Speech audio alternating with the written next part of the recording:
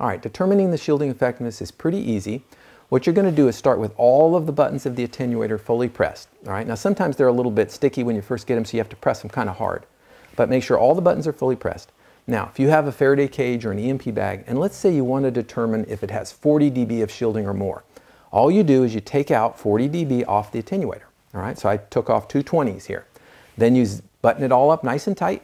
You put it inside the bag. You go to 24 inches with your transmit radio, and you turn on the transmit radio. Do the push to talk button. If the radio inside the bag turns on, and you'll hear it, it'll be nice and loud. If it turns on, then you don't have 40 dB of shielding, okay? If it doesn't turn on, then you have at least 40 dB. You may have 100 dB, but you have at least 40. All right, so if it doesn't turn on, you have at least 40. You could take this back out of the bag, and maybe you want to test it again to see if you have 50. So maybe you would take an 8 and a 2 out. Now I've got 40 plus 8 and a 2 is 50. Put it back together, put it inside the bag, zip it all up, and try it again. If it doesn't turn on the radio, it means you have at least 50 dB of shielding of the product. If it does turn on, then you know you don't quite have 50. You're somewhere between 40 and 50 in that case. All right, so whatever you're trying to test to, whatever you want to verify that your bag has or your Faraday cage has, that's the amount that you remove off the attenuator before you run the test. And then if you want to repeat the process to see if it has more shielding, you can certainly remove more attenuation from the attenuator and repeat the experiment to see if you're able to turn on the radio. Now, eventually you'll remove enough attenuation. Maybe you remove 76 dB of attenuation. Eventually the radio will turn on, and you'll know that the bag does not have 76 dB of attenuation, it has something less than that. All right. So you can continue to back off until you figure out approximately what value of shielding that product has. Now, it's real important to not get hung up on whether you're plus or minus a couple of dB. All right. You don't have to get down to that finite value of 1 or 2 dB. And in fact, it's very difficult to do that because there's so many things that are not exactly repeatable. The way you seal the bag, the orientation of the antenna when you set this device inside the bag.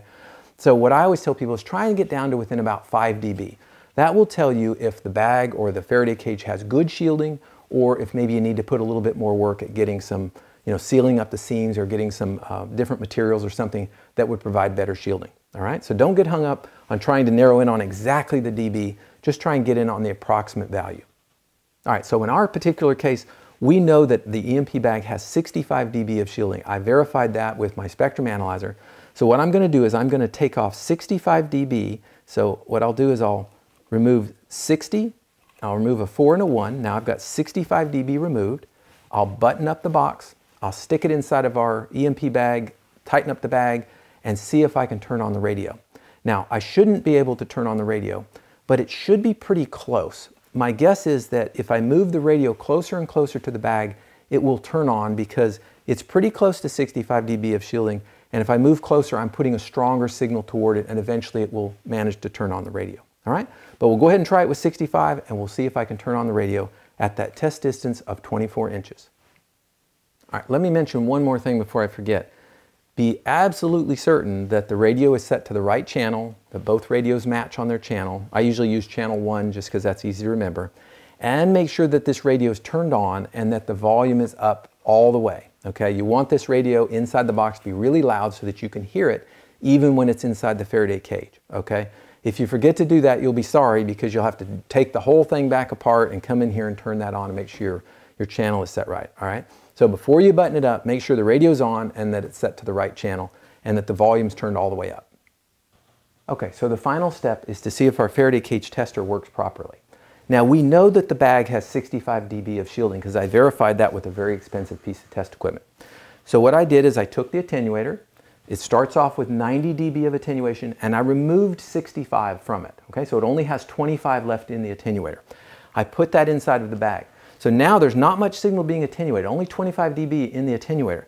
The bag has to make up the rest of the 90. Okay, so the bag has to provide 65, and then the attenuator will provide the other 25. All right, so if it provides 65, when I push the radio, it won't turn on the radio inside. All right, if it doesn't provide that much, then the radio would turn on, or if I have some mistake, the radio would turn on.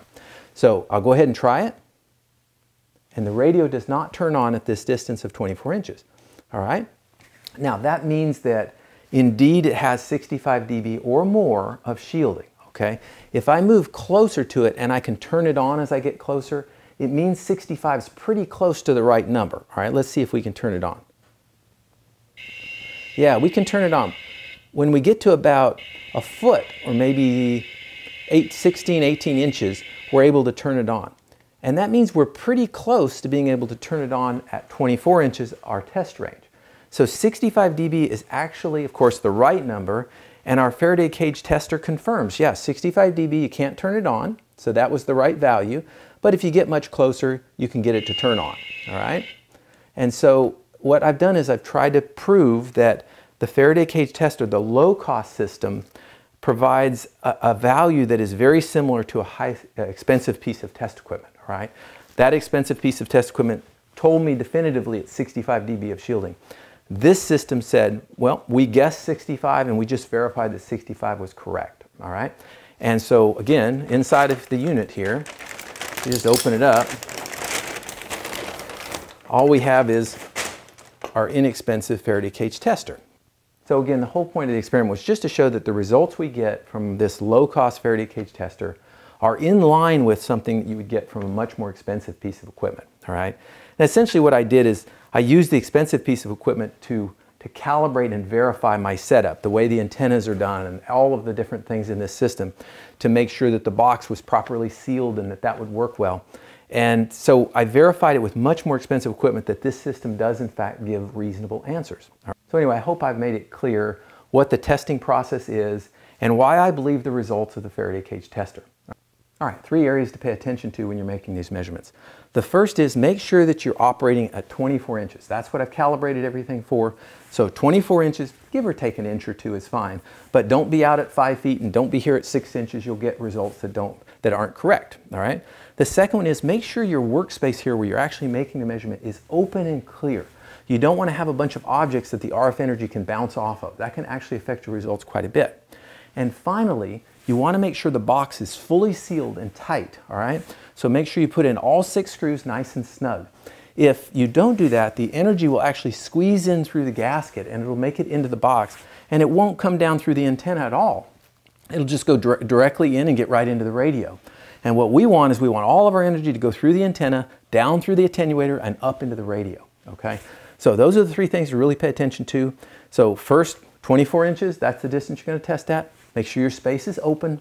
And finally, make sure your box is well sealed. Now, I will say working with RF energy can be a bit frustrating sometimes, but I did spend quite a bit of time verifying that the process works and that the results indeed match something from a much more expensive piece of equipment. And I'm confident that if you follow the process carefully, you can get meaningful results as well, all right? The whole goal of the thing, again, is to get an estimate of the shielding effectiveness of something that you're trying to protect your electronics in, all right? You don't have to be accurate to be within 1 or 2 dB. That it really isn't that important. But you'd like to know, does it provide 50 dB of shielding, or did I do something wrong and I'm really only getting 10 dB of shielding? That makes a big difference, all right? So that's what we're trying to do. We're trying to do a real quantitative measurement that gives me an indication of how good my shielding is, all right? There's no point in building a big Faraday cage if you really have no way of testing it and you have no confidence in what you put inside it is going to be protected, all right? And that was the whole point of developing this product, is to give people a real quantitative way of making that determination of what shielding their Faraday cage provides.